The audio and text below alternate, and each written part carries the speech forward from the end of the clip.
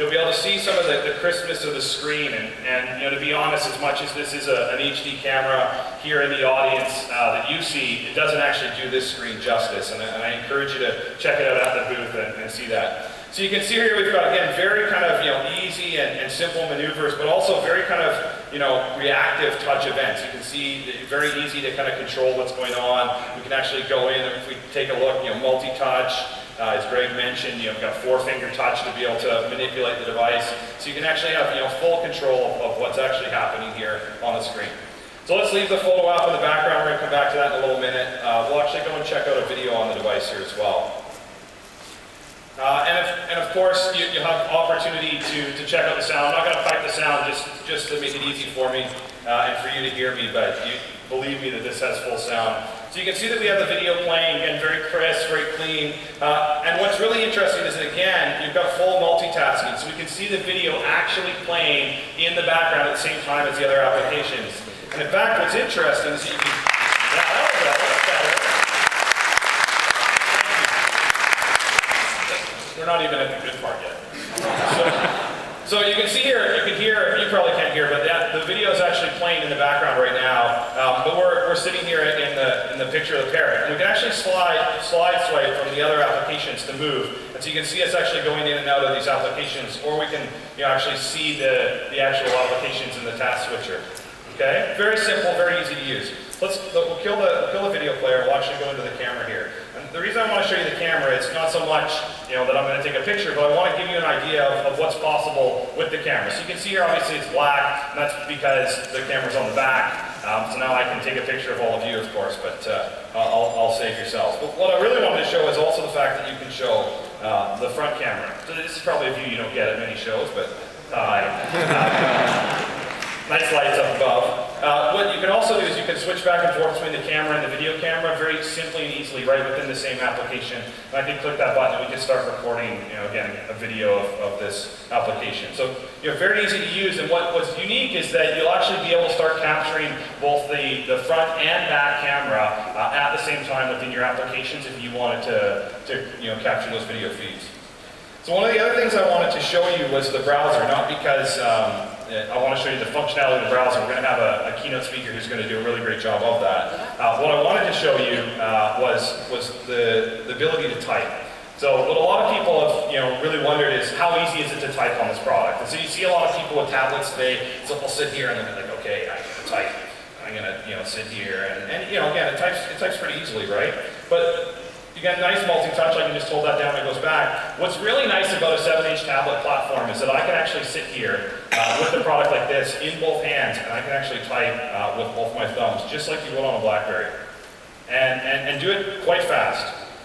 So if we actually go and switch over and have a look at our developer website, you can actually see how easy it is for me to actually type and do all of that. It's very simple and easy to do, and what you can actually do is you can actually bring up the keyboard from the bottom left at any time and then make it disappear if you don't want it to be on the screen. So kind of full control over the states and how it works, and you can see that the web page loaded without any trouble.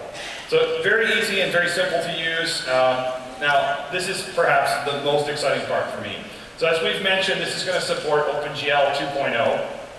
And what's exciting about OpenGL is, of course, the richness and the graphics and the experience that we've got. And so what the vendor of the chip manufacturer that we're using has actually built out some very simple OpenGL graphics to showcase what's possible on the chipset and the platform. So you can see here a very kind of simple globe of the Earth spinning around and then shading because of that. So we go down, we'll start up another one. So we'll start up one that showcases flowers. And again, remember that I've got the other one running in the background. Okay, so this one's also building flowers as part of what it's doing, and we'll come back to that one in a second. And then you've got this one called Shader View, which is actually pictures in the background, and then Windows will actually move across those pictures and actually change it. So you can actually see in real time that shading. Now here's what's really impressive. You can't find a platform that does that.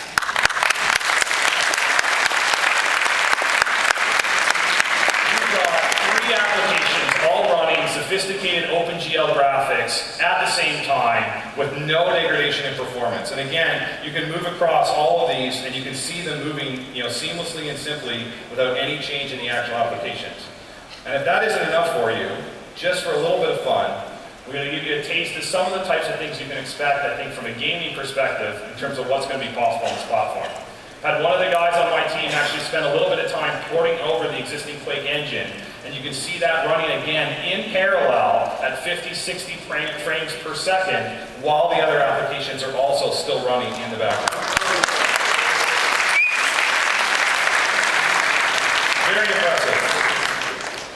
So, we're not done with Playbook yet, but I am. And one of the things that I wanted to actually give you an opportunity to show you is that as we go through the technical keynotes, I'm going to be coming back in and out to showcase and really establish, what we're building and what these people who are going to showcase the tools and technologies can help you with, and how you can leverage them as experts throughout the rest of the show. And so what I want to do now is I want to showcase the power and flexibility of the Adobe tools and the great partnership, as Greg mentioned, that we have with Adobe today, to really showcase the power of what we're building with Adobe on our platform and how great it is to be able to build Air applications. And there's a really great expert that we have here at Graham named Julian Dolce, who works at our Qnix team, and I'd like to bring him out and he can showcase some of the capabilities of these tools and the platform for you. Julian.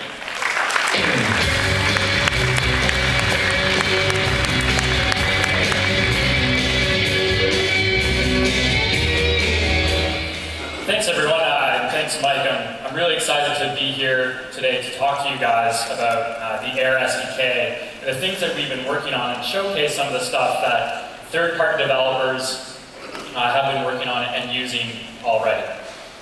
So one of the things that you may want to consider when you're developing for a new platform like the Playbook is to really understand what the UI metaphors are, what the design patterns are that we've introduced on the device. This will go a long way in making sure that you provide a really great user experience to the users of your application. As well, it'll provide some sort of familiarity the first time a user downloads your application and starts to use it. So I want to show you guys a few of the things that you can start to think about when you're designing and developing your applications. So you may have seen Mike do some really quick gestures, and once you guys get a chance to have a look and play with these, you'll notice quickly that there aren't a lot of hard or soft buttons on the device. So there's a few at the top, mostly power and volume controls and things like that. But other platforms may have a home or a back button. We have a black bezel all the way around the screen. And this black bezel is all touch sensitive, which allows you to navigate around the device. So let's have a quick look at what some of this does. So I'm going to launch the music application. And you can see right away that all of our applications launch up in full screen. So there's no status bar, and it kind of hides the rest of the device. So if I started to play a music or a song on my playlist, chances are I don't need to interact with the device anymore, or this music application any longer. So chances are, I probably want to go and maybe look at pictures or look at a website. And so in order to do that, I need to go back to the home screen and minimize this application. So in order to do that, we simply interact with the bottom bezel, and so you place your finger on the bottom bezel like so, and just literally swipe up from the bottom.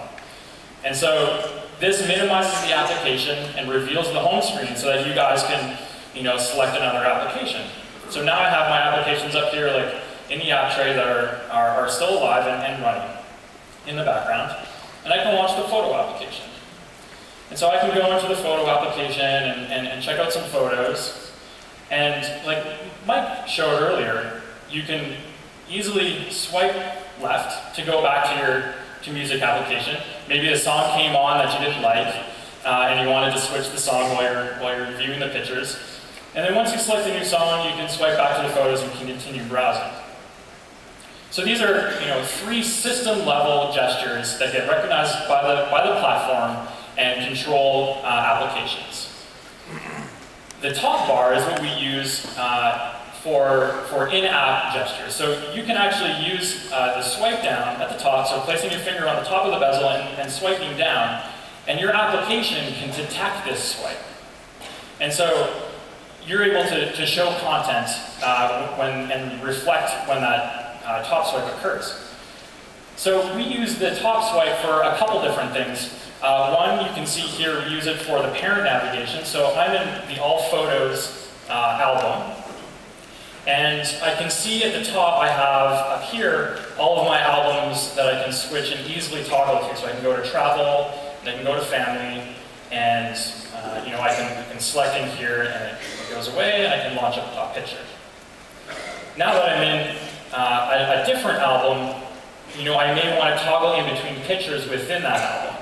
So what I can do is I can go to the top swipe again, and the top bar is now changed to, you know, all the pictures within that album, so I can easily jump around and preview different images in that album. One of the other things that we use the top swipe for is settings. So settings are really good for, you know, to be hidden. It's something that you would, you know, select once and set once and then forget about it. Really trying to keep your user immersed in the task at hand. You know, don't confuse them or distract them with a lot of UI elements on the screen that they don't need to interact with a whole lot. So I'm going to bring up the camera app again and show you an example of what those settings are. We'll just turn on the front camera so we can see. And you can see here in the camera, we actually use all of the top for scene modes. So you can set scene modes and toggle in between them. It will be reflected in the camera, and then you can close it and continue to take pictures or video.